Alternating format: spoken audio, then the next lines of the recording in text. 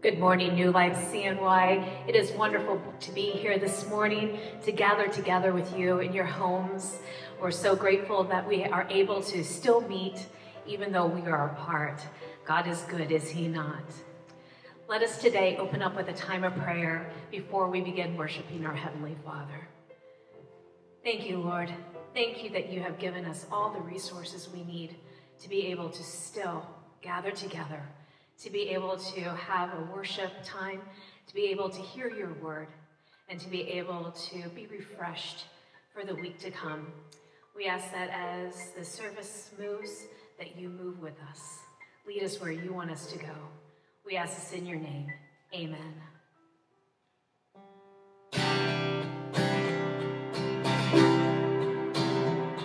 I raise a hallelujah in the presence of my enemies. I raise a hallelujah louder than the unbelief. I raise a hallelujah. My weapon is a melody. I raise a hallelujah.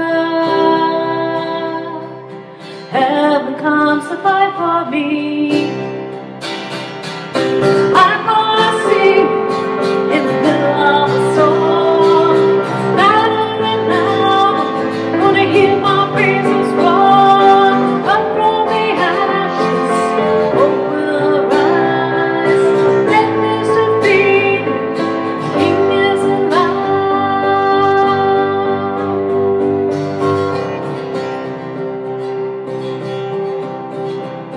I raise a hallelujah. Everything inside of me. I raise a hallelujah. I will watch the darkness flee. I raise a hallelujah in the middle of a mystery. I raise a hallelujah. He lost your all me. I'm gonna sing in the middle of a storm, louder and louder. Wanna hear my praises roar. From the ashes, hope will rise. Death is defeated, King is alive.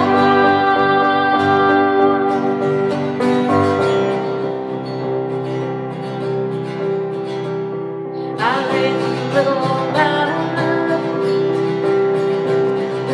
sing a little louder, louder than the unbelief. Sing a little louder, my breath is a melody. Sing a little louder, heaven comes to fight for me. Sing a little louder, in the presence of my enemies. Sing a little louder, louder than the unbelief. Sing a little louder, my breath is a melody. Sing a little louder.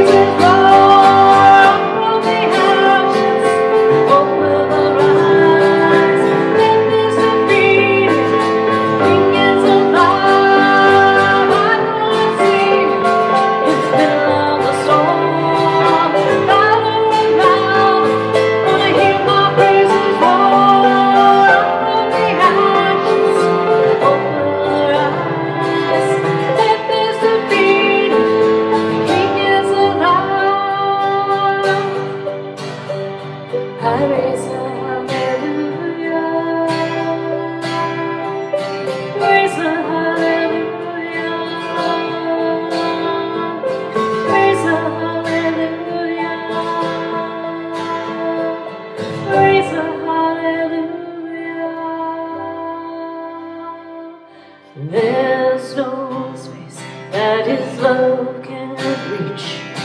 There's no place that we can't find peace. There's no end to amazing grace.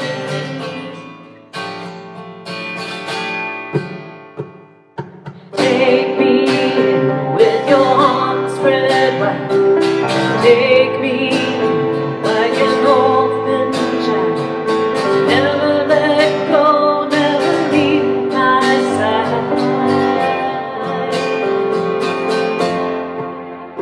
I am holding on to you. I am holding on to you. In the middle of the storm, I'm holding on.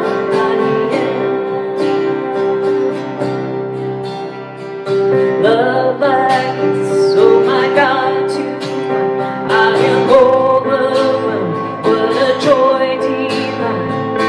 Love like this sets our hearts on fire.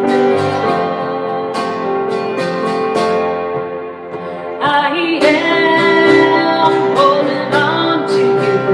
I am holding on to you. In the middle of the storm, I'm holding on. I am holding on to you. I am holding on to you. In the middle of the storm, I'm holding on. I am. This is my resurrection song. This is my hallelujah come. This is why it's to you I run. There's no space that His love can't reach. There's no place that we can't find peace. There's no end to amazing grace. I am holding on to you. I am holding on to you. In the middle of the storm, I'm holding on. I am holding on to you. I am holding on to you. In the middle of the storm, I'm holding on. I am.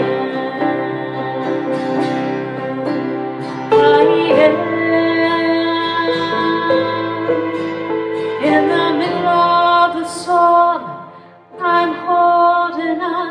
I am. Mountains are still being moved. Strongholds are still being loosed. God, we believe it. Yes, we can see it. The wonders are still what you do. Bodies are still being raised. Some are still being slain. God, we believe it. Yes, we can see it. Wonders are still what you do. We are here for you.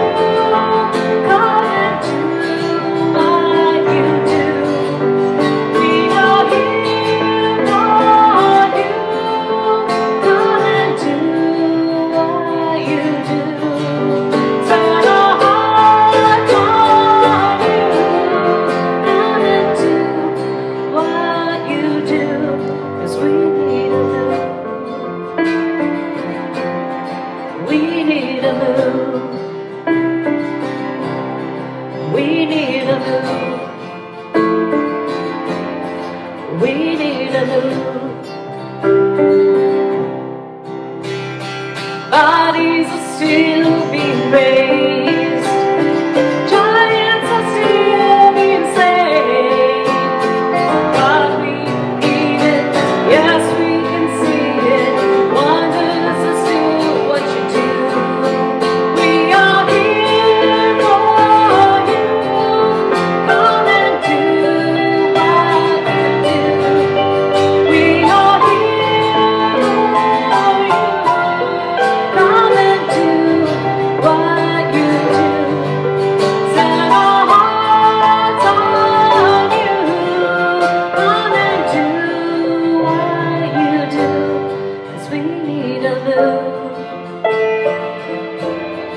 We need a move.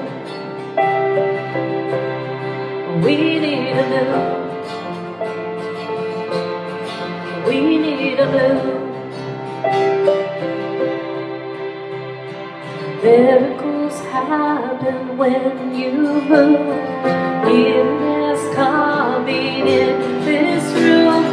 Miracles happen when you move. Heaven is coming. Miracles happen when you move. Healing is coming in this room.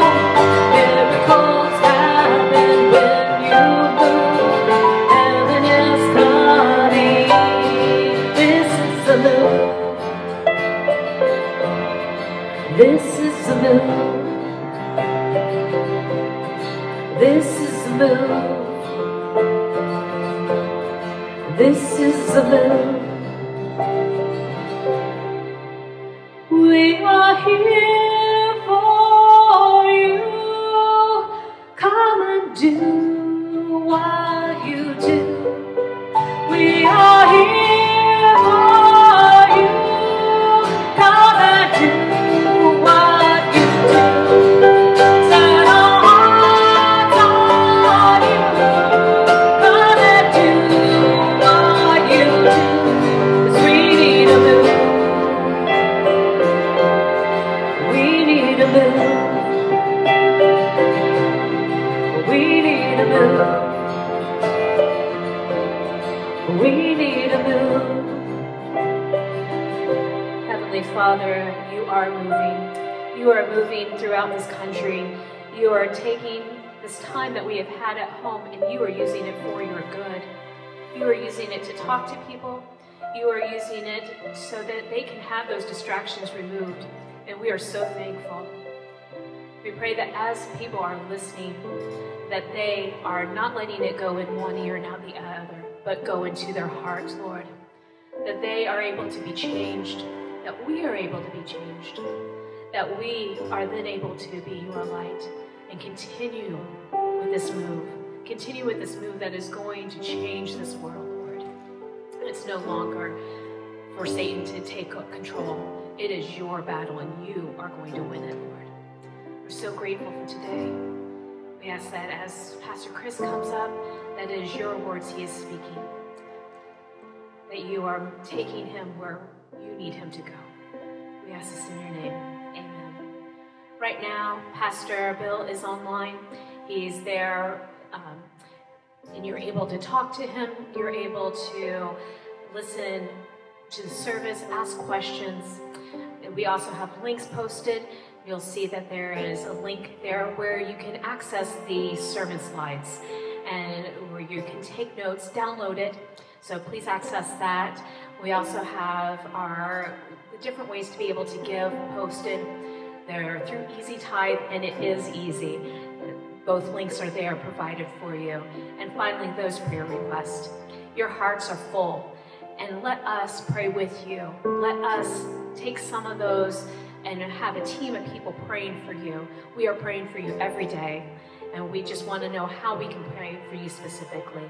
You can send those either through Facebook, through the chat if you feel comfortable, or send them through email at prayerrequest@newlifecny.org.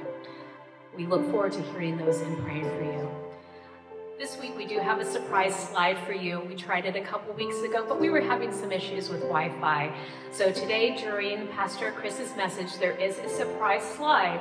If you are one of the first to comment on that, then we will have a small gift card coming your way. So be on the lookout and post what that surprise slide is. Right now we're going to have the bumper video come up. That way you can have a moment to be able to access those sermon notes and to also be able to send your prayer request.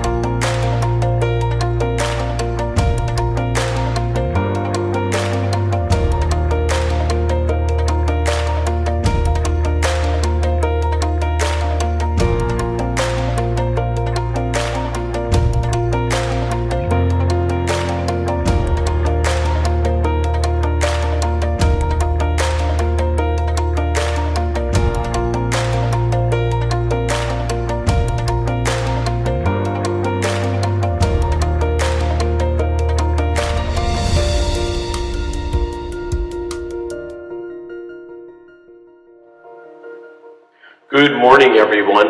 Nice to be able to kind of see you this morning. Welcome, everybody, to New Life CNY, our Sunday morning gathering. A number of years ago, when I was in seminary, I commuted with a friend of mine. He was a really big hunter, and I was a real big fisherman. He didn't like fishing, and I'd never really been hunting. I'm not the kind of guy you want to have a gun in his hand. So we would go to commute to seminary together, and we would talk, and he said, man, I had the weirdest weekend. He said it was duck season, and he and his teenage son, I guess it was like a weekend when the young kids could go hunting with their dads and things like that. And he said, my folks have this pond on their property, and there's duck blinds. And he says, and I'm in one duck blind, and he's in another. And he said, there are ducks flying over his head all morning. So finally he says, here we are, we're all camoed up. He goes, I got a shotgun, and I'm trying to get his attention. Now this is before texting and things like that. So he says, I'm starting to like wave to him, like point up in the air, saying, these things are just flying over your head, will you shoot one? And he's pointing up, and of course his son replies by waving back to him. And he says, so I'm doing this for like 5 or 10 minutes, trying to get his attention to say, like, look up, and he's waving to me like real, like, hi, hi, hi. So finally he says, above you.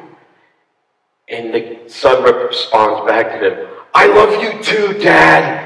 And he just kind of put his hands up, and a few minutes after that, they blew their cover, and they went home. So his wife's waiting for him. Father, son go out hunting together, and he comes back. He's like, I don't know what's wrong with my son. He can't take directions, and we didn't kill any ducks. And the son comes in, and she says, how was hunting? And he says, well, we didn't kill any ducks, but Dad yelled out across the pond that he loved me. It was a good day.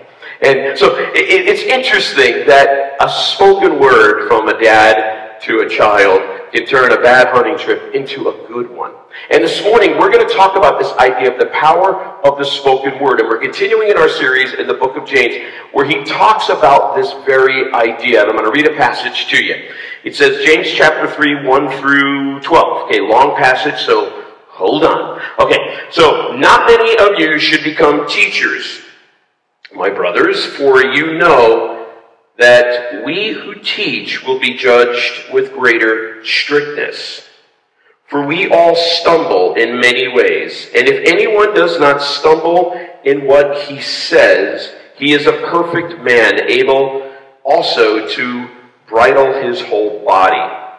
If we put bits into the mouths of horses so that they obey us, we guide their whole body as well.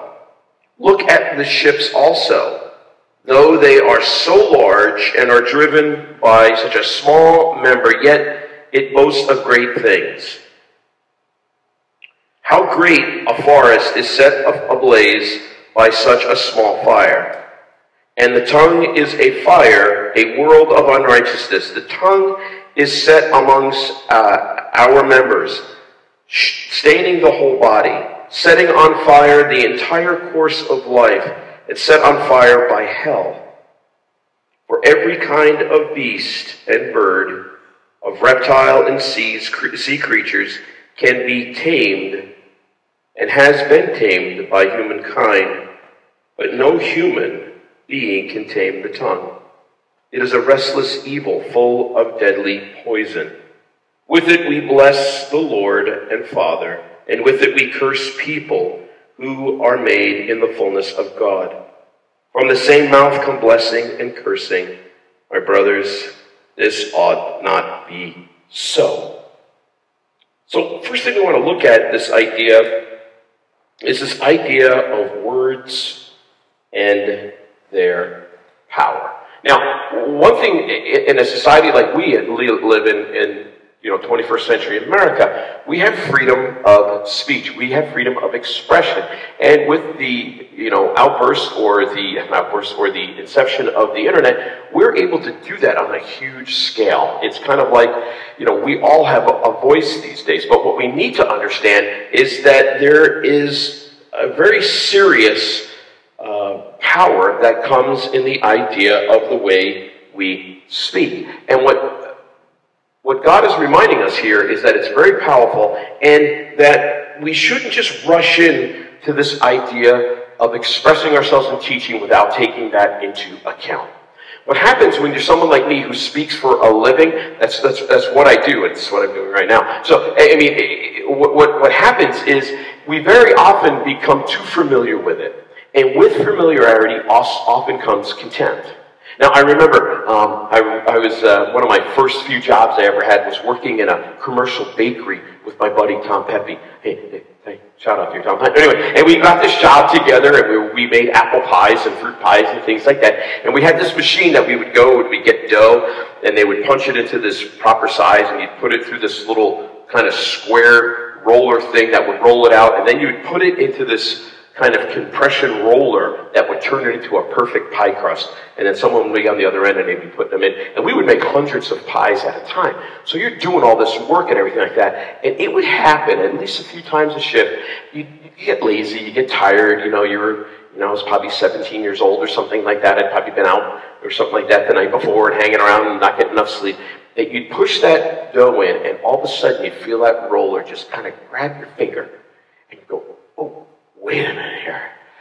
If that went a little bit further, I'd probably get my arm sucked into this piece of machinery, and this was in the 80s. They didn't have much safety devices. I think the safety device was an axe where you just kind of hack the limb off or something like that. But, here it was, and you'd sit back and you go, whoa, that got kind of close there. And what would happen is, here you are working with this dangerous piece of equipment, but because you become so familiar with it, because you become kind of laissez-faire with it, you could do some damage. And that happens to us with this idea of the way we speak. We speak and we go out online, we give our opinions, we do all these things, we go on the Book of Faces and we go crazy, all this stuff. And we need to understand that God is pulling us up short and saying, listen, there's power in what you're doing. And take it seriously. And if you're called to teach, if you're called to mentor, if you're called to disciple, understand, check yourself. Don't get too familiar with it, because you can become contemptible of it. And when that would happen to me in that bakery, what I would do is I would pull back and say, you know what, maybe I need to just take a break. Maybe I just need to sit down for a minute, and have a cup of coffee or something like that. And, I think in this day and age we live in, this is one of the pressures, I think, that are put on young people today. Everything they do, not everything, but most, they're recorded. They're constantly being observed, whether it's by overbearing parents or whether it's by somebody with a camera phone. I mean, when I was a kid, there were only two types of people who normally were recorded: the famous and the infamous. I can remember as a young boy in school seeing pictures and hearing or having it read to me what Nikita Khrushchev said in 1960 at the UN about American imperialism. And how it frightened me, how it frightened a generation where we got locked into this Cold War.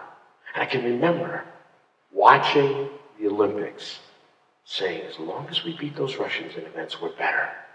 I can remember that day, and that happened because men began to challenge themselves and verbally attack one another. I can also remember being in school, listening to the April 4th speech by Bobby Kennedy when he announced that Martin Luther King Jr. had died. If you've never heard that speech, it's besides the Gettysburg Address, they say it's one of the most powerful speeches ever spoken on American soil. It is an incredible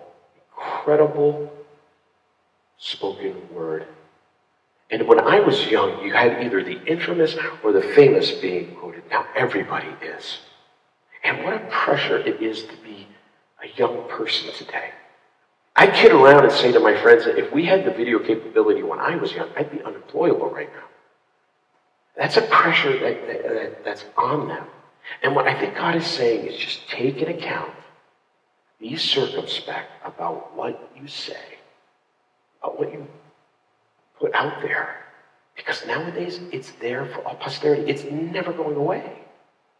I mean, I deleted pictures from 2013, and for some reason, they pop back up on my computer and on my phone. I don't know how that works. But that is just a pressure that our young people have on them today. And I think, boy, that's a lot of responsibility. And we need to remember that there is a lot of power in what we say and what we communicate. So this is kind of a wake-up call that God's giving us, is just to be careful. Just to be careful. So we need to see the power of the words, and then we need to see the effect, or words and their effect, how they affect us. And he talks about that here in this idea that, there's a huge amount of life and death are in the power of the tongue. Blessing and cursing are in the power of the tongue. And we need to be careful, and we need to be reminded of that. We need to take into account that these things are not just air. Now, there used to be a ministry out that took place in the early mid-90s called Promise Keepers. It was a men's thing. They were trying to get men to return back to God and back to church. And they gave an illustration, and it was really interesting. And it was in the Colorado, University of Colorado football stadium. And I remember listening to this. It was like on a Saturday. I think I listened to it live. And the speaker said, listen, what I want you to do is I want each and every one of you to take a hair off of your head. And, for some people like me, they said you can borrow one from the person next to you, PDB. And he said, all right, now take the hair and now hold it up over your head. Everybody be quiet. On the count of 3, we're going to drop the hair. And 1, 2, 3, and they dropped the hair. And you didn't hear everything. And then he says, now what I want you to do is everybody here take off your right shoe. And I was talking with Amy, and I'm like, there's like 70,000 people there. This guy's getting 70,000 people to take off their right shoe. He said, now, Rick, take off your right shoe. And he said, now hold it up over your head. Sorry, some were going to smell. Played it up. It was really funny. And I'm like, this guy has now a stadium of 70,000 men with their shoe up over their head. And he said, I'm going to count to 3, and I want you to drop that shoe. He said, 1, 2, 3. You should have heard it. It sounded like applause. It was like, all these shoes hitting the floor. And it's not a huge boom. And he was talking about the idea that many of the things we think that we're doing are like we're dropping a hair on somebody, but what we're really doing is dropping a shoe on them. And when it comes down to our words, most of us, if you're like me, you think your words are just like a hair. But in reality to the receiver, it's like getting hit with a shoe. By the way, what did Khrushchev wing over his head? It's a shoe. We need to understand that our words have effect. We think we're just throwing hairs out there. What we're really doing is throwing shoes. Sometimes we're throwing rocks. Sometimes we're throwing daggers. You know one thing you can't do? You can't unring a bell. We need to understand the effect that words have on people. And what words have an effect on us, the sayer. Words are just the summation of what is in our hearts. Jesus says in the Gospels that out of the abundance of your heart, your mouth speaks. So our words, when they come out, what they are showing, what they are doing is they are a revealer, or they are a window to our heart. Most of prayer is us to hear our own heart. And reflect back and going, wait a minute. I didn't know that was there. So we need to understand that these words have power, have tremendous effect.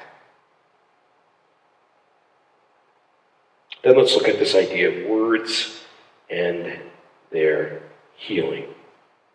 Now, words, as we talked about, are a mirror, or they are an expression of our heart. And when we look and we see at our heart, we look and hear our words, and we see that our heart is damaged, or it's full of things it shouldn't be. What we need to understand that Christianity is not a religion of renovation. It is a religion, or it's a faith of total restoration. To the point where Jesus doesn't say, you need to have your heart fixed, or you need to have your life fixed. What Jesus says is, no, you need to go through a born-again experience. You need to reboot your being. It's not about renovation. It's about a total restoration. And the way that we get our words fixed is, that the next fill in the blanks, is that we need a new heart and a new fuel. Christianity is not about getting yourself cleaned up. It's not about just getting yourself fixed up a little bit. It is about restoring the center of your being. Now, in the 80s, I was looking at a truck because young guys who like to fish had trucks. So I was out there looking at a truck, and I remember there was this Ford F-250. It was really cool. It had big tires and a roll bar and those big lights and things like that. And I'm like, boy, I'd look really good in that truck. And I remember I made an appointment. I walked over, went up to see this guy's truck, and there was this big white tank under the back bumper. And I was like, it looks cool, but what is it? So he told me, he says, well, this truck's from Canada. And I was like, oh, I didn't know they made trucks in Canada. He said, well, no, they make it in Detroit, but it was from Canada. And it runs on propane. And I'm like, this is like 1985. I'm like, really? So we opened up the hood, and where there would have been a carburetor was this, like, it looked like a really weird supercharger or something. And he says, yeah, this device is there, and what causes this thing to run on propane. And I'm like, where do you get propane? What do I go to, like, get my gas grill filled up in my truck? Where do I go get propane? He's like, no, but you can go to this place. And I'm like, wow, that's a lot of work. And when I'm saying it breaks, he's like, yeah, that piece right there is an expensive piece. And you can't run it on gas. You got to run it on propane. It's not like you could do both. And I'm like, wow, so if I have a problem with that, I really got to put a new motor in it that runs on gas, or go to Canada and get this thing that runs on propane. He's like, yeah. And Christianity, what it does, as the prophets say, it gives us a new heart. And because it's a new heart, it runs on a different fuel. You can't run a propane vehicle on gas, and you can't run a gas vehicle on propane. Why? Because the engine is totally different. The engine's different. And when we become a Christian, what happens is we get a new heart, and we need to understand that that new heart runs on a different kind of fuel than we're used to as humans. There's these YouTubers out there, they buy these crummy cars, and what they do is they run them on crazy stuff. I watched them run a Ford Taurus on bleach. And it is the wildest thing. They'll be like, we got 7 gallons of bleach, which is like, $30, and they're putting it in there and putting it in there, and they start the car up, and it's running, and it's like, and it's billowing out smoke, white smoke out of the back, and they'll drive the thing around until it dies. They'll check the oil, and then they'll be like, tomorrow we're gonna run a Chevy Malibu on mayonnaise and mustard. I mean, and then they make this concoction and they pour it in there, and it's blowing out mustard. It's just the craziest thing ever. But for some reason, I watch it, and it's wild. They're like, we ran a car for 3 days on bleach, and it's like, yeah, but it ran terrible, and you maxed out at like 40 miles an hour, and plus everybody who walked by you, their clothes turned white. I mean, it was like, it ran, but it didn't run well, because it's not designed to run on that. It's designed to run on gasoline. And when we become Christians, we get a new motor, we get a new heart. And it's not designed to run on what we used to run on. Now, there are churches. I belong to an organization that ran on pride, cult of personality, arrogance, and fear. And there are churches that run that way. But that's not the way our new heart is supposed to run. It's supposed to be running on love, joy, peace, forgiveness, discipline. That's the way it's supposed to run. And in order for us to have our hearts healed, we need to not have it fixed. We need to have it transformed. We need a new heart. And in order to make that run right, we need to run it on what it's designed to run on. Fruit of the Spirit.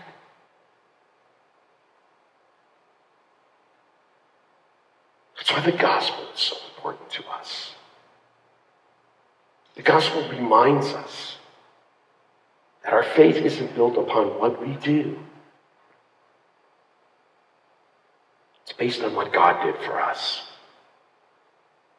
And the gospel reminds us that this God who we've been so afraid of, who we thought has hated us forever, the gospel reminds us that he loves us and he'll do anything for us. And in order for us to have our tongues healed, we need our hearts transformed. And we need to begin to run on the fuel that it's designed to run on. So what we need is the gospel to become real to us, where we understand that this God who runs everything, he loves us. And then what we need that God to do is to remind us of all the humiliation, all the pain, all the hurt, all that he went through at the cross. We need that God to say to us, I did this for you. Our God's not a God who loves us from in the cosmos. Our God is who loves us enough to put on a crummy pair of sandals, go to a cross for us. Our God is not just a philosopher. Our God is not just a teacher. He was actually a human being.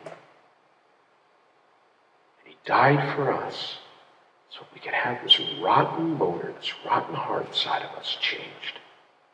And that we could run on the fuel it's designed on. Love, joy, peace. So don't just look at the words that come out of your mouth. Look at the motor that produces them, your heart. And let the gospel, the realization of what God did for us, change the very center of your being. Let's pray. Lord Jesus, we thank you for your goodness and your mercy. No faith in the world remotely comes close to the Christian faith. It just can't even come close. The gospel is just mind-boggling. And Lord, as we are here today, so many people are like myself. We say things that we wish we could unsay. We've rung so many bells we wish we could unring. Lord, let us not just externally try to conform our life, but let us understand that internally we need a new heart. And in order to maintain that heart, we need to let it run on what you designed it to run on. So help us, Lord, today enter into the realization of what you need to do in our lives. But Lord, also bring us into the remembrance of the gospel. That we serve a God who loves us and did all of that for us. Let each and every one of us this week hear the word, I did this for you. And let that change our very being. We pray this in Christ's name. Amen. Amen. Jess?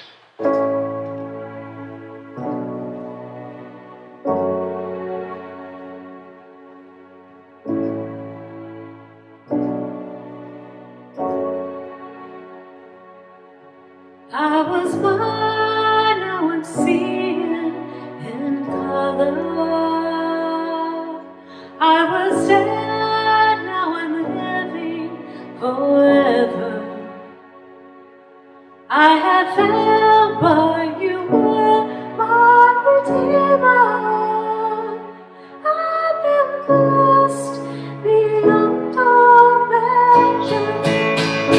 I was lost, now I'm found by Father. I've been changed from ruin to treasure. I've been given a hope that's better. Nothing else